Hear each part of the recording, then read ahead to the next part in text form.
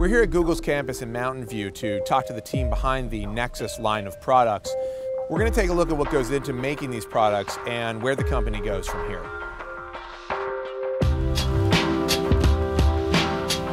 It's actually going to be a very exciting year for us because instead of having a single Nexus device, we actually have a family of Nexus devices. We worked with ASUS leading up to the summer to launch Nexus 7. And now we're going to show you a device that we partnered with LG on and a device that we partnered with Samsung on. This is Nexus 4, which is our new flagship Nexus phone. So that's the official name. That is the official name. So the leaks have been right. Why am I even here? I don't know. Why are you here? I'm here for you. Obviously, Android being really, a platform, but also an ecosystem, it's all about partnerships. That's how Google really gets our innovations out to users, is through partners. My name is Patrick Brady, and I run our Android partner engineering team.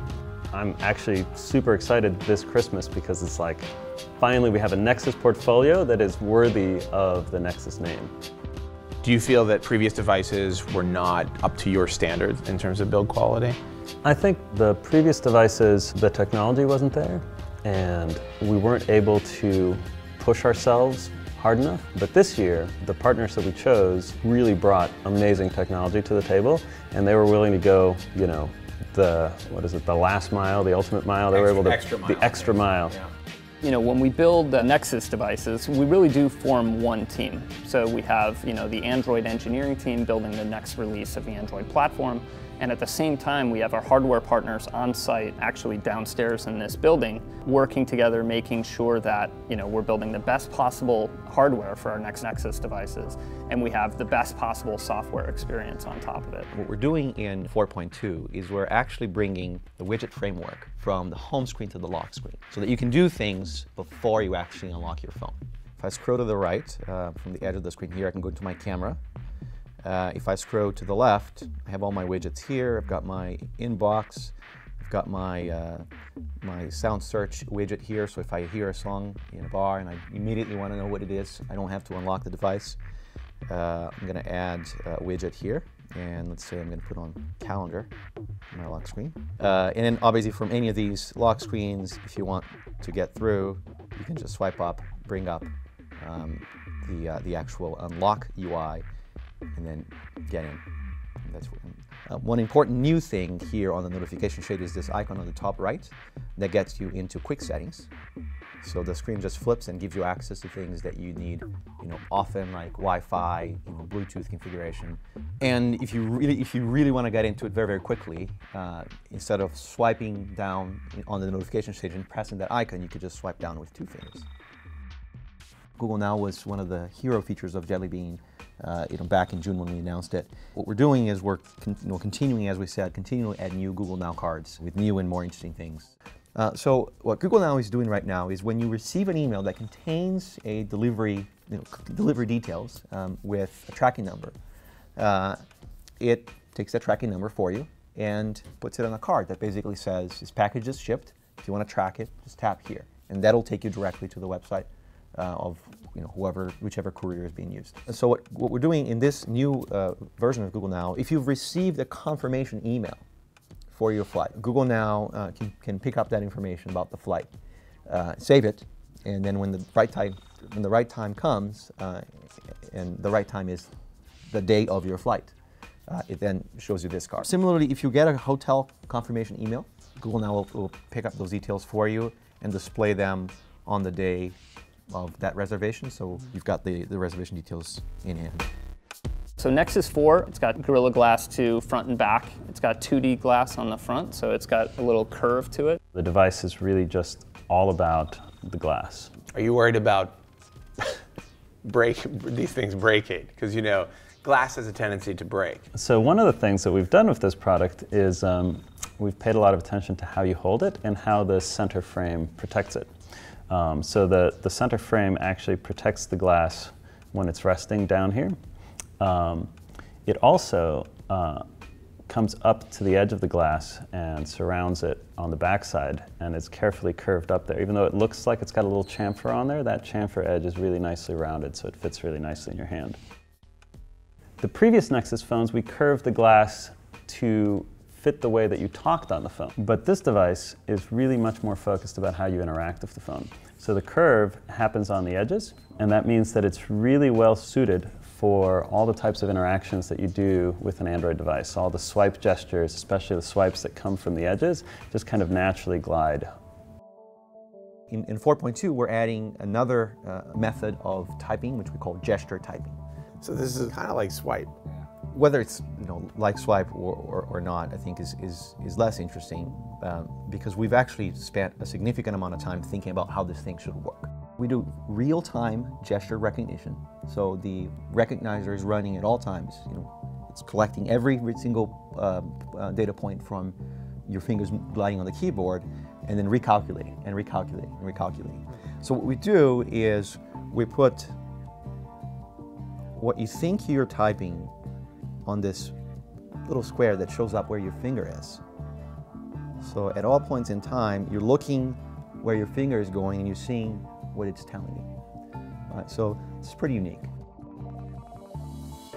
So Nexus 4 has an 8 megapixel rear-facing sensor, Sony BSI sensor, and we'll be supporting HDR, and we have some cool new panorama modes that I think you guys will like. So here's a camera in Android 4.2. We took everything out of the shot. Right? All these knobs and controls and things that we used to have, they're all gone. Picture right there, and I can swipe back into it. There's the shot. Fantastic. That is great. I can apply some filters to it right here. So I think you're going to look great in bleach. And it's our album cover. Other things, and it's right there. So that's done. That saves a duplicate, right? There'll be the original and the original will still be there. Yeah. Yep. Now the other thing that we did was we have these accelerator gestures in camera now. So if I want to, for example, change my flash setting, I can just hold and then swipe to turn it on. In this case, I just want to turn it off. And that'll locate anywhere. Like if your thumb is up high or down low, it'll just find where your thumb is. Yeah. So I can do it down here. I can do it up here. Since ICS, so for about a year, since Ice Cream Stage, we've had panorama mode. But we've wanted to do a lot more than that because we think a panorama still doesn't capture the entire scene. So we're borrowing from some of the technology that we built for Street View to build a completely new approach to taking these immersive photos, and that's called Photosphere. What is full resolution here? It depends on how many images you've captured into your Photosphere. Right. But it could be tens of megapixels. Can we see those people over on the left? I mean, that's pretty cool. It's pretty good, right? I mean, that's pretty crazy. And also terrifying. I would be worried about that man. We look for the partners that we really see innovating in specific areas. And so we really liked what LG was doing with a couple different technologies, specifically around inductive charging, some of their display technologies, and just some of the devices we saw them bringing out looked like great hardware platforms for us to really showcase the next version of Android. And this is our newest dock, our wireless dock. The WebOS fed over here, losing it. This is still a pre-production sample. Actually, all the devices I'm showing you are not the actual final hardware because that's how we roll around here. But this is our inductive charging dock. There's an inductive coil on the device and it works just like a charger. And some of the devices, our partners, come and pitch to us. They want to work with us on Nexus devices, and we have lots of partners coming to us and proposing new designs. We typically look at that, and we have an idea on the hardware side. We have things we like, we have things we don't like about it, and we work with them to refine that. On Nexus 7, we really worked with ASUS to change kind of the grip and the radius of all the curves in the bezel so that it had a great feel in your hand. We did a similar kind of process back and forth with LG on the Nexus 4 as well as with Samsung on the Nexus 10. What is this? So this is Nexus 10, which is a 10-inch super high resolution tablet. It's 8.9 millimeters, 603 grams, and curved to fit your hands. The Nexus 10 has a 2560 by 1600 screen. Early on, we said we have to have this screen, it's gorgeous. And we needed a chip that could power that. And the only one we found out there was the Exynos 5, 5250 from Samsung. With Nexus 10, we set out to figure out, okay, well, how do we get something that is just as comfortable as Nexus 7 was, but in this large size? And so that's why we focused on the details of how the product fits and feels in your hand. It has kind of this camera body gunmetal finish on it. This isn't a metallized back that's going to just slip out of your hand. This is something that you can really easily, comfortably hold one-handed at kind of an incredible angle, because the back really grips your hand. It is actually kind of a nice finish. It's weird, but it's, so you're saying this is plastic. This is just a single piece of plastic. It's a single piece. Yeah, but you're kind of touting that, which is usually people are like, we made it look less like plastic. But this is a beautiful piece of plastic that is essential to making this device so light. You know, a 300 pixel per inch screen, you know, in the abstract, it's just a metric on sort of a tech specs sheet. But when you bring your Google Play content together with it, what it means is I can open up the magazine's reader and get a beautiful high-def magazine experience with beautiful pictures, you know, very crisp, clear text, all of that sort of stuff, really kind of bringing together how Play content works in conjunction with the hardware and the software. One of the amazing things about this screen is its resolution. It's basically print. The other way that we sort of have been trying to evolve Google Play is thinking about discovery. Within the store now, there's a new feature we call the Music Explorer that allows you to look at similar artists of the genre across the store to get some, you know, different ideas of bands maybe that you hadn't heard about that you would like to know about. When I was a kid, my father had this console radio in our living room. It was this gigantic piece of furniture, and it had this huge knob that you could spin, and it would sort of whip across a dozen radio stations at once. And so we thought, like, how could we bring that sort of more of an analog discovery experience to the tablet? You don't want to make a big, like, analog-looking knob that you could flip through. Were there early designs that were? We're like not big... really about the brushed aluminum so much, yeah. But you know, I think it's actually kind of an interesting thing to bring, you know, an Explorer that has a vibe that's pretty close to the Android aesthetic, right? I mean, I think we're actually, you know, trying to, you know, come up with a certain sort of feel to our UI, and one that is really, you know, informed by the cloud and not the sort of, you know, literalness of a radio sitting on your desk, right? I feel like you guys have been promising, you know, tablet software for a couple of years now.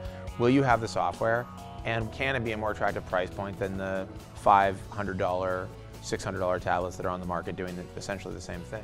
Well, I don't think anybody is doing this. Nobody has a tablet this thin, nobody has a tablet that is this light, and nobody has a tablet at this resolution. And all that said, it's going to be very competitively priced. What about the apps? One of the reasons why we were happy with Nexus 7 coming out first is because we really wanted to excite the Android ecosystem about the possibility of tablets. Apps that are designed with a tablet in mind for Nexus 7 work great on this. So you can almost think of Nexus 7 as a bit of a bootstrap to the ecosystem. Part of the reason why, you know, we've invested significantly in building what you're holding is exactly so that we have, you know, more and more motivation to the developer community to do that. Like we don't go out and pay people to do stuff. Like we would never do that. That's not how Google Developer Relations works. But you know, we are trying as hard as we can to develop this ecosystem. And you know, when there's a significant number, or even a trend towards a significant number of tablets like this in the market, people will see it. Android without these Nexus devices would not be possible. And that story of, you know, what used to be called lead devices, right, way back with the T-Mobile G1 with HTC, has evolved into more of a brand for end users, that is Nexus. And that's, I think, incredibly important to Android as a whole and the Android development effort. Ultimately, it is up to the ecosystem. We can only go so far by ourselves.